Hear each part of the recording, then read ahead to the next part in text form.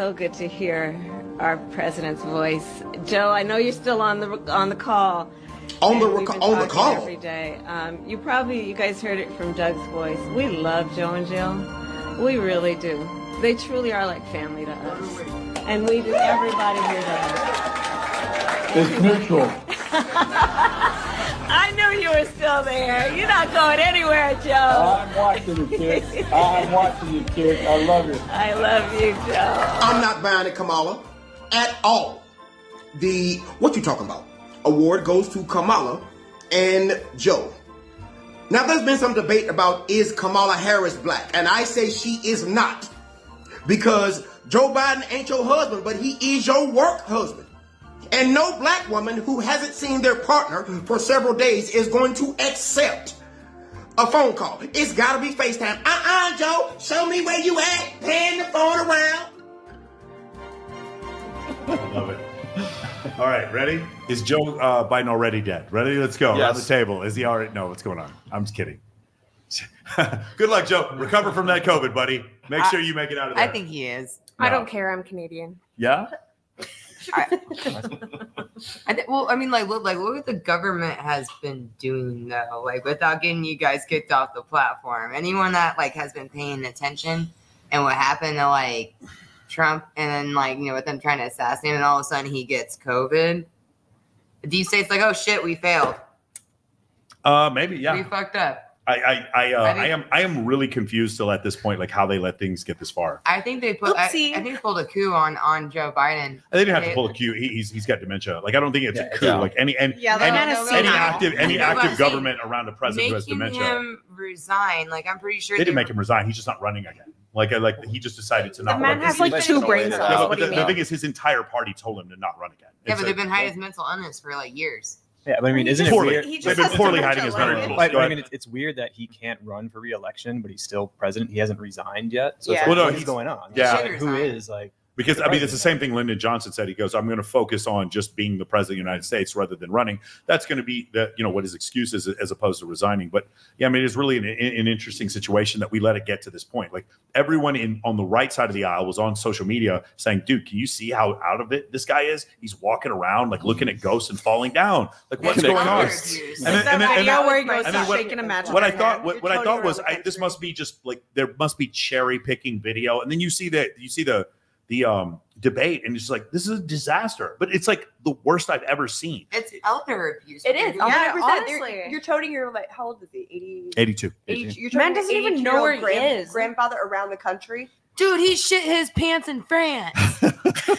I don't know if that's true, but maybe he did. Same. He totally did. Like I'm not like at this point. Is that a song? I'm not trying. I'm not Sorry, if he wearing his Depends or what? I just like that it rhymed when you said it. I identify as Dr.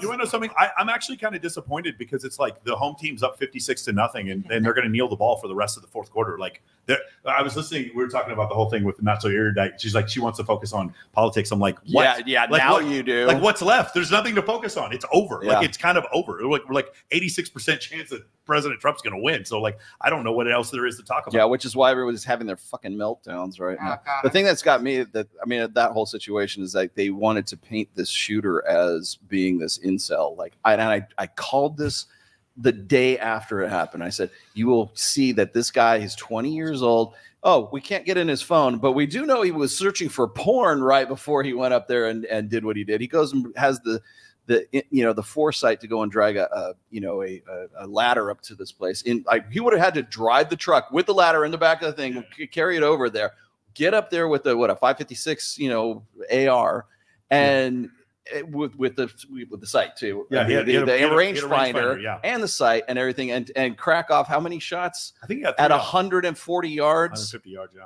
But he's an incel, so now that explains everything. So yeah, he's 20 years old. And he searched for porn right before he went on, and he's given money to, let's see, Act Blue and a whole bunch of these other NGOs and PACs that are Democratic PACs. Yeah, I feel like young people don't really understand politics properly right now.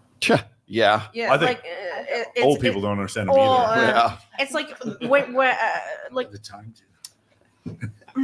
I would say like my parents, like I'm from Canada, so it's different. But like when you're raised in a family that votes a certain way, you kind of stick with that, right? Yeah. Mm-hmm. And then least in the now, beginning, yeah. like with social media and stuff, people are thinking that they're generating their own opinions, but the media is so skewed sometimes, either one way or the other, where you don't really know what's going on. And so it's hard to form your own opinions. Well, I grew up in California, and it's like I was leaning left. I was very liberal. Like I voted for Obama in 2012. And then I was registered Democrat when I voted for Donald Trump. Just because of the things I was seeing and like waking up. So by my education, my whole family is conservative. I was the only liberal. But by the education that I received and what I learned, you know, it's like it pulls the heartstrings. It also depends where you go to school too. Do you think you're more conservative now? Oh, hell yeah, I'm more conservative. All right on. Like where I'm from in Canada, like we don't have conservative Democrats. Like we have liberal, like it's different. But like I would say where I'm from, it's in terms of American, it's a very conservative area. Like a lot of agriculture, oil, like blue collar work. So it's like I always say it's like the Texas of Canada, because it's like farms, agriculture. Well, even like, your conservatives, we would consider liberal. Yeah, probably. Yeah, in general. And by the way, Australia is the same way. Exactly. Like what you guys. That's how Germany also, is like too. Also in the you guys, like the level of laissez-faire government that we have in the United States is like our taxes are lower, and it's easier to start a company and to become rich in this country compared to the United Kingdom, compared to Australia, and compared to compared. I'm going to read that. I'm going to read this super chat because I feel like it's timely here. He says, "How do you feel about Bill Clinton's triple economics, tax cut, spending, and invest? Last time we were at a surplus." I don't know. I wasn't born yet.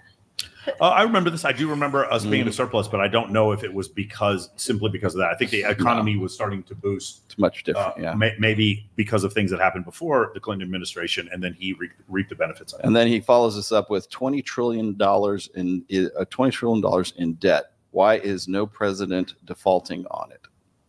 Well, defaulting on it or trying to pay it off. Those are the two things. By the way, if we defaulted on it, that is the quickest way to start World War III. Yeah, I was about to say. You want to talk about like because one country, the only country that has an even viable military next to ours, owns all of our debt. That's the reason why. Yeah. You know, that's part of where that's going to happen. Oh, and why are they flying bombers over Alaska right now? Captain Michael Sartain. So every year, every year, so I was part of this thing called Red Flag. We have a red flag here in Nevada.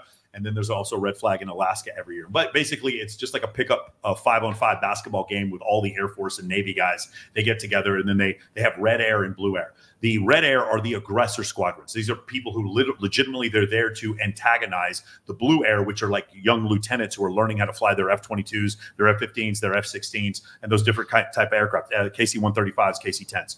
Every year when we do, and I've personally been a part of this, every year when we do red flag in Alaska, the Russians will fly over neutral territory. I think it's B-21 Blackjack. I forgot what they have their heavy bombers, and they have some of their fighter jets, and they'll come just right up to the border of Alaska. And the reason why they're doing that is they're trying to see how quickly the United States responds. They're trying to gauge U.S. response time against there. And they also did it because at Elmendorf in Allison Air Force Base, they have F-22s, and they wanted to be able to see if they could paint F-22s with their color weather radar or with their long distance radar or whatever.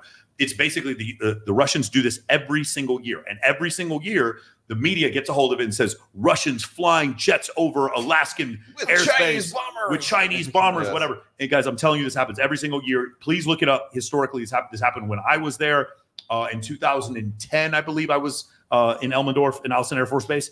I believe, or Elmendorf Air Force. I forgot if it's Elmendorf or whatever, the one that's up in the northern part of Alaska. And I was there. I remember it was 40 degrees below zero, and they do this every fucking year, and it's not a big deal. The Russians are just trying to. It makes for a great election cycle story when your president is not running and has dementia. Yes. But what about the balloon? Huh? What about the red balloon? The Chinese spy balloon. Yeah, I mean, the problem with the Chinese spy balloon idea is like, do you know how many Chinese citizens live in the United States that could just get the same information from just walking around with a phone?